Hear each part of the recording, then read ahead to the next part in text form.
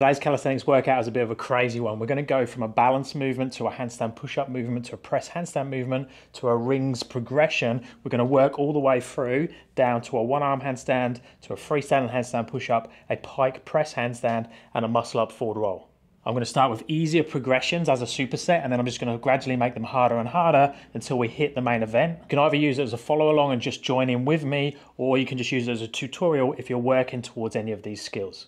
Okay, first one's going to be the crow, to the pike push-up, to the wall lean, to the top support. So for the crow, nice and simple arm balance, elbows in towards the knees, hands on the floor, some external rotation, bring the head and shoulders down as the hips come up. You can either lift the feet fully up like that, or you can have toe assist if you need to. Once we're there, we can play around a little bit to get nice and comfortable and just hold here for time. Now this is something you should comfortably be able to hold a conversation in and hang here for 20-30 seconds with no problem. For the pike push-up, we need to turn the hat around. We need to go into a down dog position. If you're not so flexible, you can bend the knees slightly. I'm going to come forwards, create a triangle between the head and the hands as I come down. Elbows into the side, touch the head to the floor, back to the start position. Again, if you want a handstand push-up, we need to work this up so we can do this comfortably for repetitions. Now for the wall leans, we're learning to take the shoulders forwards to create a foundation or a counterbalance to the legs coming down the opposite direction for that press handstand. So I've externally rotated the hands. I'm pushing up to a strong position. I'm going to take my shoulders and my back to the wall at the same time till I make a strong connection, and then I push back off to that starting position, opening the shoulders up all the way. Again, I should be able to do this comfortably for repetitions if I want to work towards that press handstand. Then into top support on the rings, so bringing the arms into the side, shoulders back and down, chest open. This should be a comfortable position to hold. So as you can see, it's the top of the dip and really should be a rest position. Next superset, kick up to the wall, feet raised, pike push up, back to wall straddle handstand, and bottom of the dip hold. So for the kick up, we want hands on the floor, shoulders on top of the hands, strong base. Look at a focal point between the fingers, do not move that focal point, kick to the wall, come back down again. If that's easy, both feet up, touch, hold, push away. We want to be able to do that for repetitions and consistency. Touching the wall very, very lightly. Ideally, you're going to be touching the wall with both feet at the same time. If that is too hard, stick with the 1, 2, but try and maintain that shoulder position, that focal position, and that good push. We don't want to be collapsing at all here. For that pike push up, now we've got the feet raised, external rotation of the hands, take the shoulders forward to create that triangle, the same, elbows in, push all the way back to that start position, open shoulders. Again, this is the same as the pike push up before, but we're just going to be putting more weight into the hands and shoulders because the feet are raised up. For the press handstand, we're going to do that wall lean position, so be able to go into that, but now we're going to add in an opening of the legs towards straddle. Now butt is touching the wall, but my head and my shoulders are off the wall. So we can go back to that start position, rep this, wall lean, plus open into this position. So butt touching, feet off the wall. Strong position with the shoulders. Then still above the rings, but we're going to go into the bottom of the dip. So my arms are into my sides, and then I'm leaning forward slightly. Next superset, overbalance pull-in, feet and hand raised, pike push-up, floor press, and a dip. So same kick up as before, hands on the floor, shoulders on top of the hands, push as hard as you can into the floor, looking down to the floor, keep that focal point the same, kick to the wall. Squeeze the legs together, reach up, push through the fingers, and as you're reaching up, you should float off the wall, relax the fingers, go back, learn to come on and off for repetitions. Now for the handstand push-up, we're raising the feet up and the hands up. So we're going to start to work towards a deficit. So the shoulders now are going to go below the hands as we create that triangle, arms into the side. So now I'm in that shoulder stand position. From here, I'm going to push up and back to that start position. Exactly the same as before. We want to build repetitions here. Now for the press handstand, we're going onto the floor. I'm going to place my hands on the wall, so I'm mimicking the line of the handstand. Then I'm going to pass through my straddle, bring my toes up towards my hands, kiss the wall, and come back down again. With this one, we want to try and keep the feet as close to the floor as possible, keep the hip as close to the floor as possible. So squishing the position.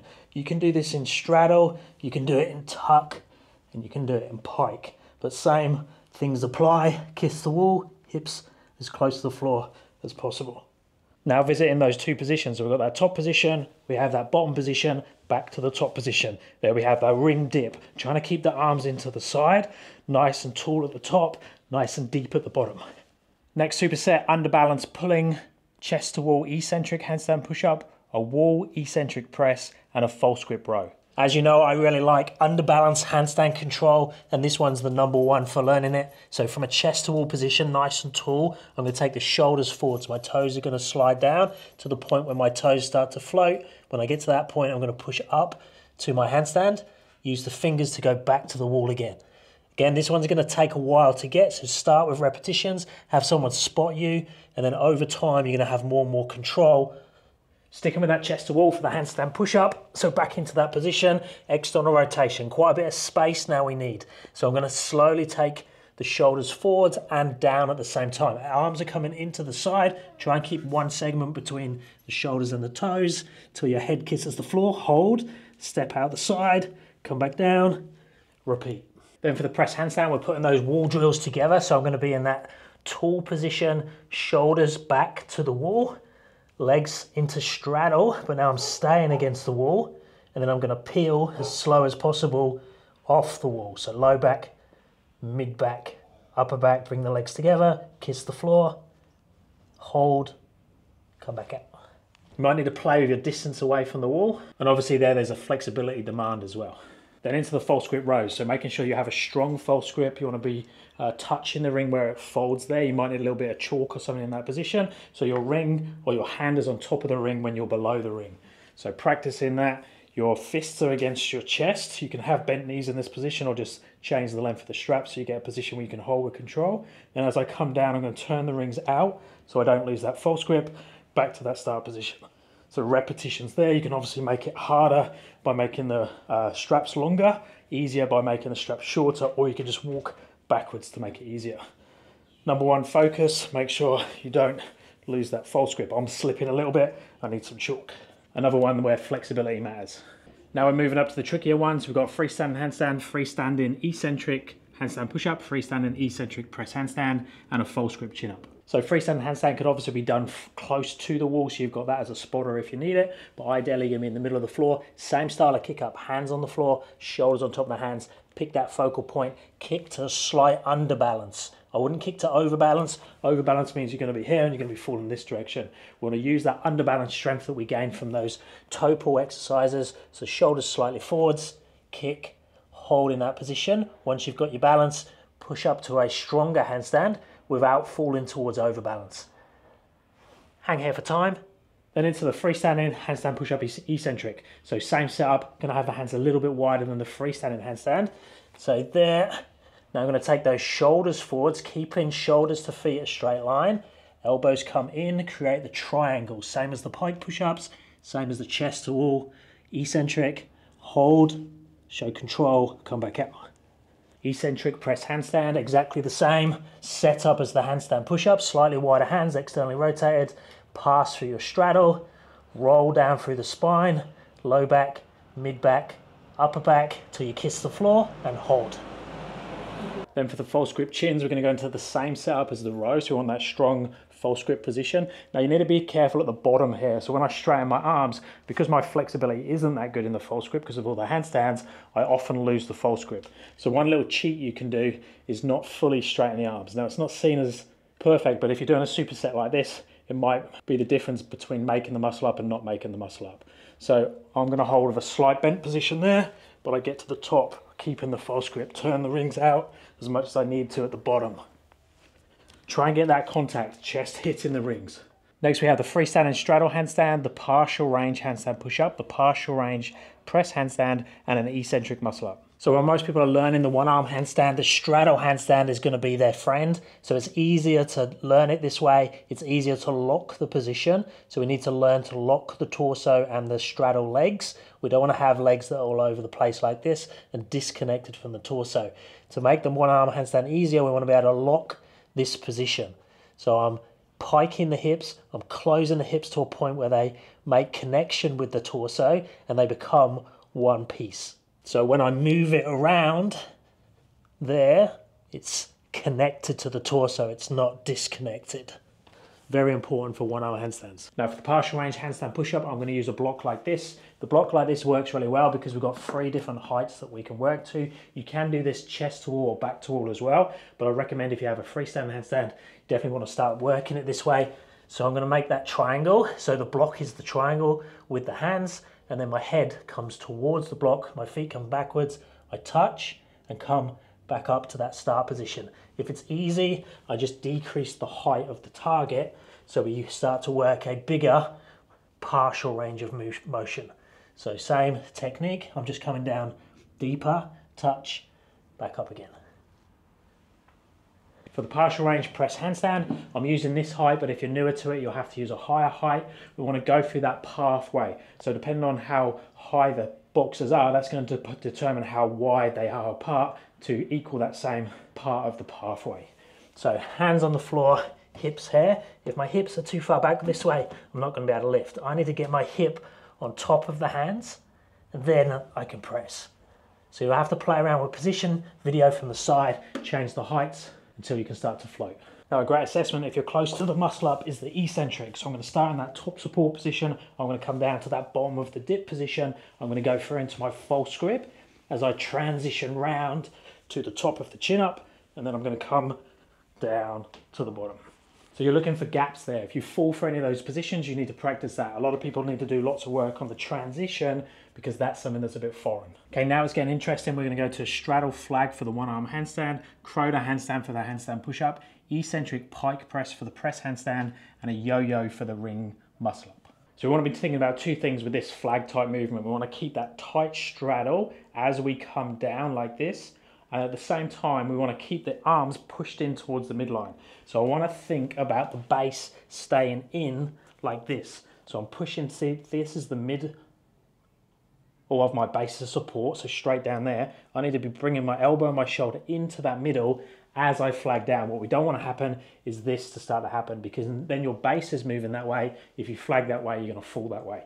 So as I go into my flag, so if I come straddle, flag down, notice my right elbow is pushing in towards the midline, and now my left elbow is pushing in towards the midline. What we don't want to do is that sideways movement. It wants to be coming down into itself so we can balance, not out so we fall out. Croda handstand has a few options. The full movement would be nice and slow, head down to the floor, feet come up and push out.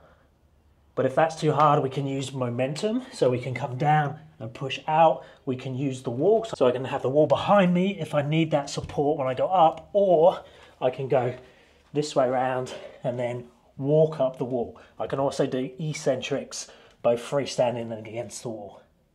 Then for the press handstand, we're going to do that eccentric pike. Now it can be done against the wall like we've done the straddle eccentric, but I'm going to go into the freestanding because we already have the freestanding, and we're now getting to the more advanced options. So kicking up to that position, legs stay squeezed together, hip goes backwards, shoulders try and stay on top of the hands as best they can, and then as I come down, I'm going to roll through the spine until tippy toes touch the floor.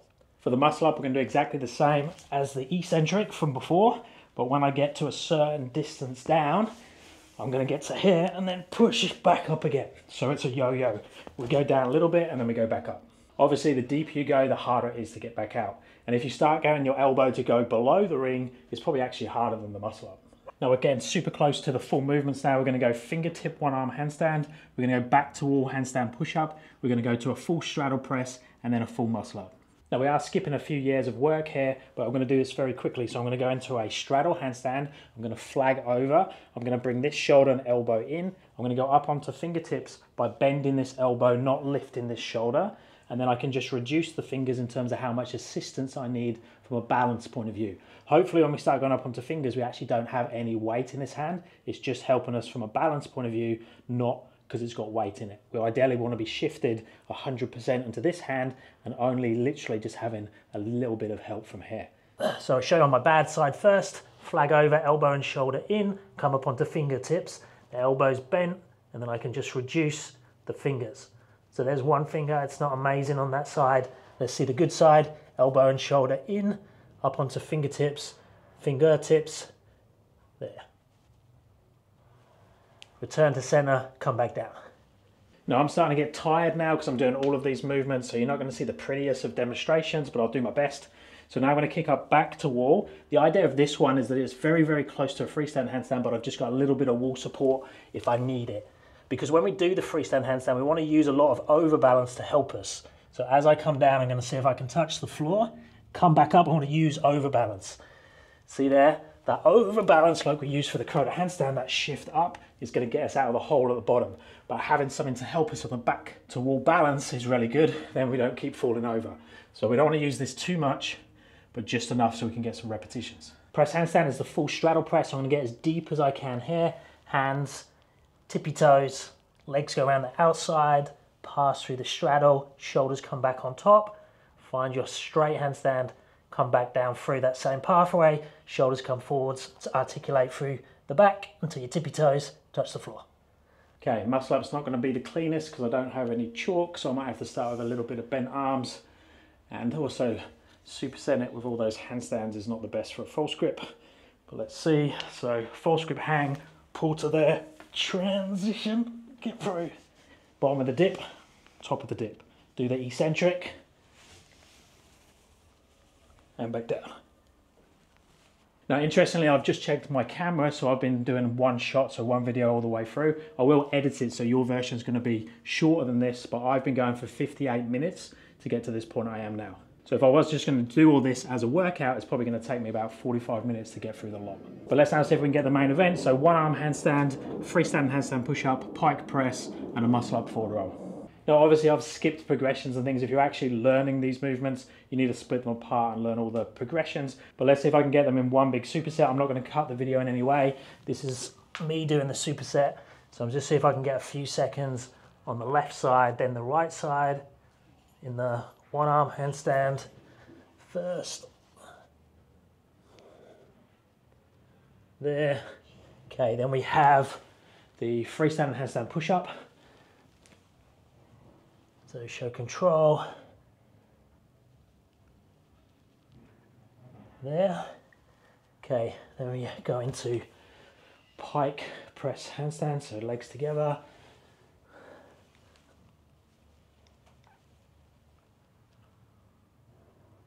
There. And probably the one that's going to be the hardest because it's harder to train with the others and I don't have any chalk is the muscle up. And then into a forward roll. So I didn't really go through the progressions of this, but it's shoulder stand out of the L sit and then roll through. So that's the superset. I'm tired now.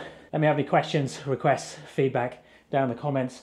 Thumbs up and subscribe, be appreciated. If you're after coaching, check out my app or the link to my website, and I'll speak to the next one. Thanks, guys.